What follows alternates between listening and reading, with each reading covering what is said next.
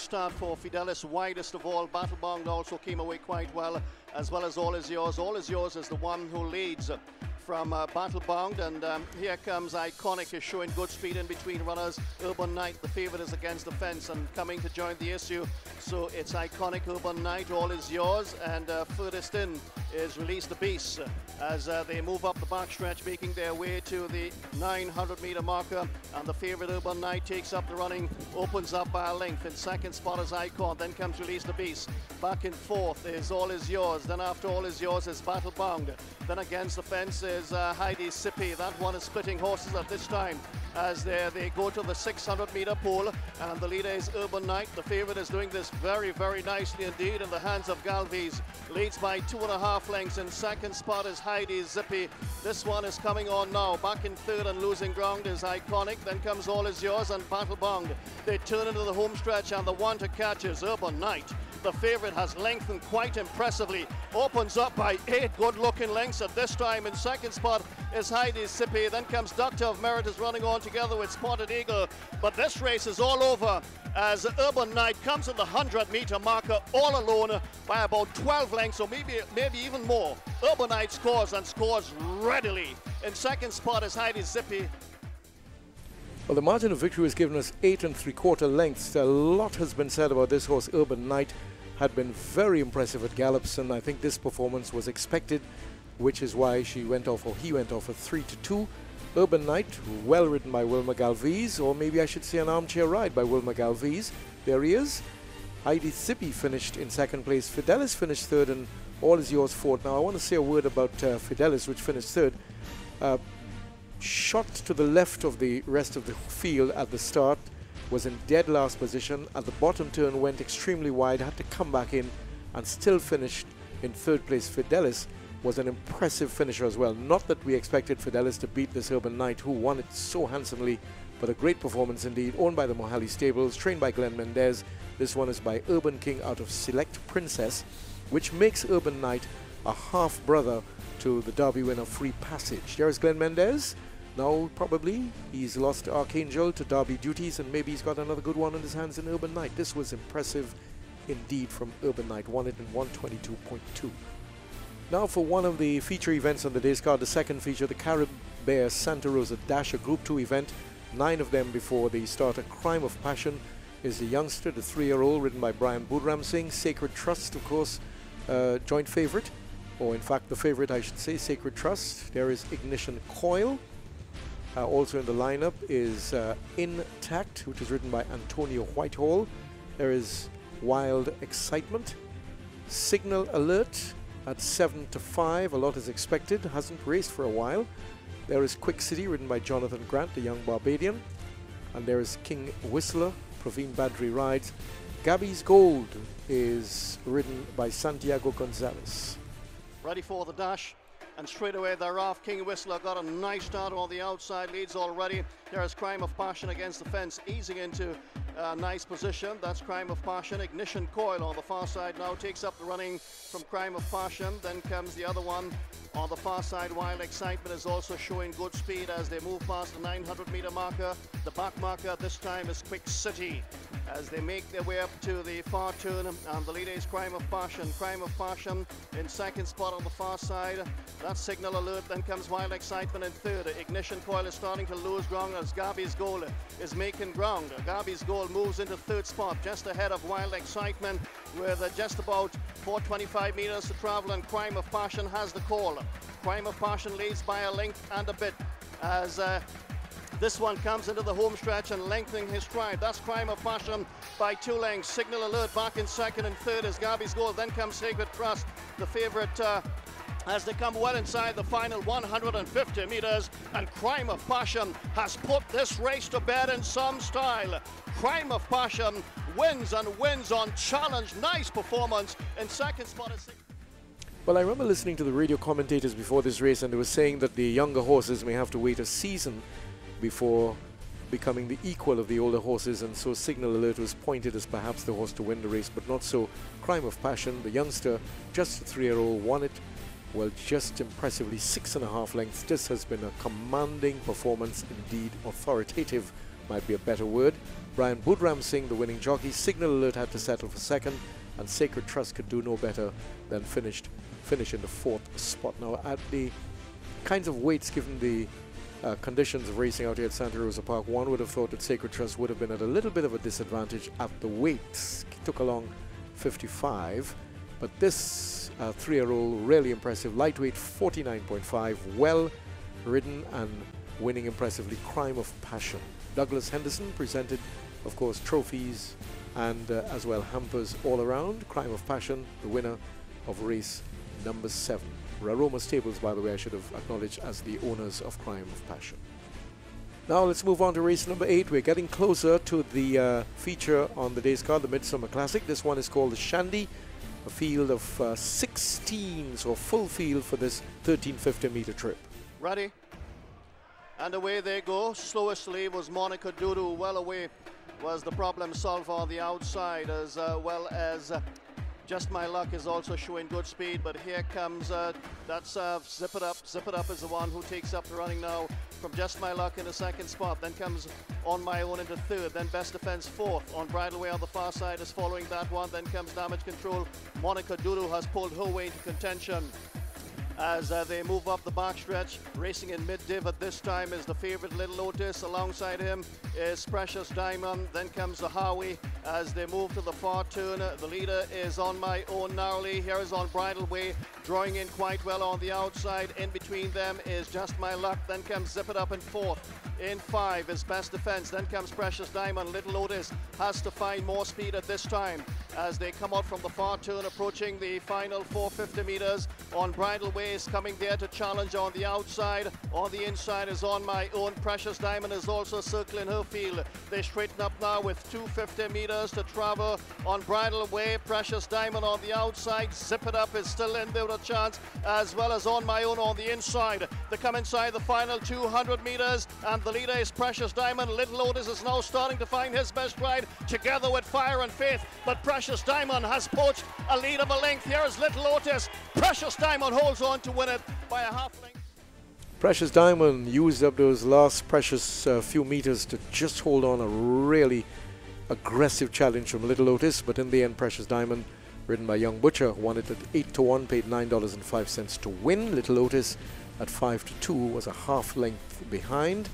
Fire and Faith finished in third place, and On My Own finished fourth. There is the young jockey Daniel Butcher along with the trainer Lester Alexis. This one owned by Mr. Sidken, the syndicate, which includes the late Sidney Otway, and a nice young crowd in the winner's enclosure to celebrate the win by Precious Diamond. The 6-year-old mare by Royal Minister out of Dream Watcher won it in 126.2.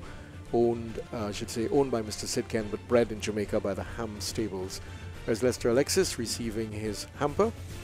You're watching the Winner's Circle. Coming up next, the Midsummer Classic. There's nothing quite like being made to feel special. Like you're the top of someone else's personal hit parade. That's how First Citizens wants each and every customer to feel. Whether it's through innovative products and services, new technologies, or a simple smile, we're always thinking about ways to make your day better and your life a little easier. First Citizens, we put you first. Nestled on the spice-scented shores of Grenada's Grand Anse Beach, your next perfect getaway, the Spice Island Beach Resort. This family-run 64-suite boutique resort is set on 1,600 feet of white sand beach, captivatingly framed by the ideally located Sea Grape Suites, designed with breezy patios facing the ocean. Or you can cool off in a private pool suite, tucked away with your own terraced gardens and personal swimming pool. All our suites are fitted with custom furnishings, fine Italian linen, and luxurious amenities. Rejuvenate the body in the 5,000 square foot Genesis Spa under the restorative powers of local herbs and spices. And at the Spice Island Beach Resort, you can savor our international cuisine infused with authentic local and Creole specialties. Experience the wonder of the Caribbean at Grenada's Spice Island Beach Resort. Visit us at www.spiceislandbeachresort.com. The Spice Island Beach Resort. your next perfect getaway. Together, these are high-class performers that set the standard for fuel efficiency vehicles. At Toyota, we revolutionize the way you drive, whether it's on or off the road. Designed with intelligent safety features, the world-class Toyota Land Cruiser Prado and Hilux mark a new era in luxury vehicles. Together, they're two of a kind. Toyota, moving forward. The winner's circle it is, and we're up to the big one, the Carib Brewery Midsummer Classic, a Group 1 event, the second leg of the National Triple Crown. And for those of you who want to measure this in US terms, this would be the equivalent of the Preakness, which was run off about a week ago. Sweet Genius is ridden by Manuel Melian. Here's Pot of Gold. A lot of is thought of this horse. Emil Ramsamy is in for the day. He rides. Chase the Dragon, Brian Budram Singh for trainer John O'Brien. This is Ready for the Road. Also, Goodwill Boy is in it. Goodwill Boy ridden by Shane Ellis. Prince Zishan ridden by Nobel Abrigo for the Mohali Stables. War of Words, the raging favourite Wilma Galvez. That was the winner of the first leg of the Triple Crown. Here is the Tactician ridden by Alain Mirage. Zorro is ridden by Nicholas Patrick, horse number 9.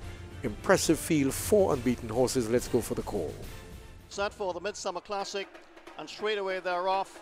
And a good start for Pot of Gold on the inside, as well as Ready for the Road. And Ready for the Road is the one who will take them along from Chase the Dragon. Pot of Gold is now back into third spot. And here is the Tactician coming alongside Pot of Gold as they make their way to the first corner. Goodwill Boys on the inside of War of Words.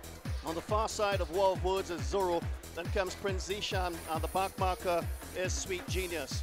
So that's the field in the Carib Brewery Midsummer Classic of 2013, and the leader is Ready for the Road narrowly by a half length. In second spot is Chase the Dragon. 2 lengths back to the third horse, that's Pot of Gold and Emil Ramsamy. Then comes the other one, that's the Tactician, the favourite War of Words in the green colours on the far side of the Tactician. Then a length and a half back to Goodwill Boy. This one is racing in front of Prince Zishan, then Sweet Genius. Zorro is now the back marker. They move past the 1,000 metre pole, and the leader now is Chase the Dragon. Chase the Dragon takes up the running, opens up by a length. Ready for the Road on the inside in second. Then comes Pot of Gold. And tracking on the outside is War of Words, and the top 2 in the betting is now starting to make their move. That's Pot of Gold and War of Words. Chase the Dragon, though, still has a narrow advantage. Back and forth is Goodwill Boy. Boy, then the other one is Prince Zishan. They come out from the far turn now with just about 500 meters to go in the Midsummer Classic, and War of Words is the one who has a narrow advantage and is traveling all over Pot of Gold at this time in second. Back in third now is Prince Zishan. Chase the Dragon is under pressure.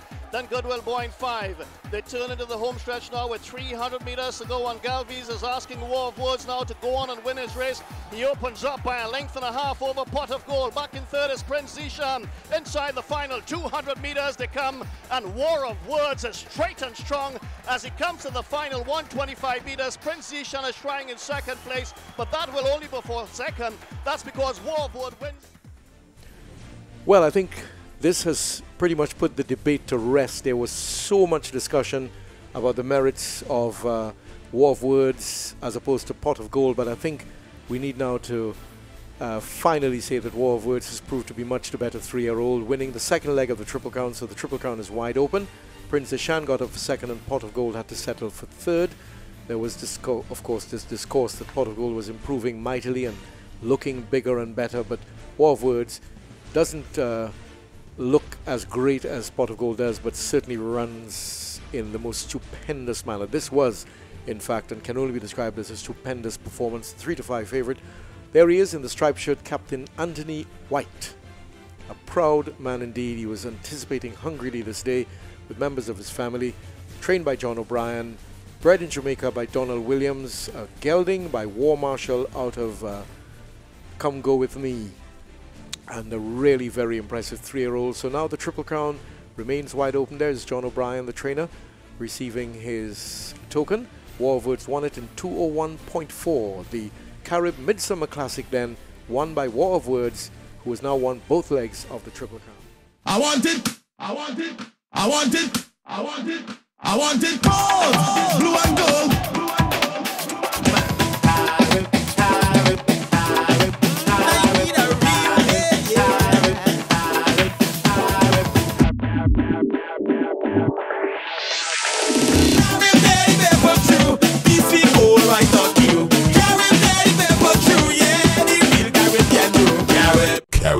Real Caribbean beer. We're into the final event today, which is race number 10, and a great end to the Midsummer Classic. This one is called the Guinness, race number 10. There are two scratches, Blackbart and Alexander. The bad news is that Blackbart collapsed and I think has been euthanized, and Alexander did not start a field of 13 for this final race. Ready, and straight away they're off, and very slow to leave was Classic Material as well as Messi. Smartly away though is Red Cloud. That's the one who leads from Gold Rush, the favourite. On the far side then comes Bandwagon, is racing in third. On the inside comes Messi in fourth. After that one is Pac-Man, then comes Edmundo, then following Edmundo through is Nature's Reality. Classic Material is now racing mid-pitch as they make their way up the backstretch, moving past the 800-metre marker, and Red Cloud is the one who leads. Red Cloud leads by a length. Here is Messi in the second spot, just ahead of Gold Rush on the far side in third. In fourth is Bandwagon, then 2 lengths back to Pac-Man. Edmundo. Classic Material is racing in front of Aztec Gold. After that one is Supersonic, This Is It, Red Howler. Nature's Reality, one from last, and Trust and Confidence is the back marker. Out of the far turn they come, and Red Cloud is still the one to catch. Gold Rush is starting to draw in on the inside. Then comes Pac-Man on the far side, is in the third spot, just ahead of Bandwagon as they come inside the final 300 meters. And the leader is Red Cloud still. Red Cloud still has the call by a length and a half. In second spot is Pac-Man. Gold Rush is backing up on the inside. Then comes Bandwagon. Red Cloud leads by 3 lengths now with just about 100 meters to go. Pac-Man is trying, but this one will have to settle for second spot. That's because Red Cloud took them all the way around. Goes on to score by 2 lengths in the end. Well, the biggest surprise of the day was left for last. Race number 10, Red Cloud, ridden by Nadir Vargas, won it at 99 to 1, paid $126.95 to win and $17.75 to place. Pac-Man got second, Bandwagon third, and Edmundo finished in fourth spot. The final time 1:24. Nadir Vargas winning. He's had 4 rides for the day, and it's nice to see him at Winners Enclosure. I'm very impressed with the improvement in his speaking of the English language. I had a conversation with him earlier in the day, and he's very happy to have several rides, and he's a very conscientious young man. Good for him, and a big surprise, Red Cloud, trained by Rohit Dubey, owned by Kenneth Garcia. This one by top of the class out of Traviata, so undiluted Trini, this horse Red Cloud, and great celebrations all around as Red Cloud wins the Guinness, race number 10. We've had a very good day of racing out here at Santa Rosa Park. It's been the Carib Brewery Midsummer Classic. War of Words keeps the Triple Crown alive.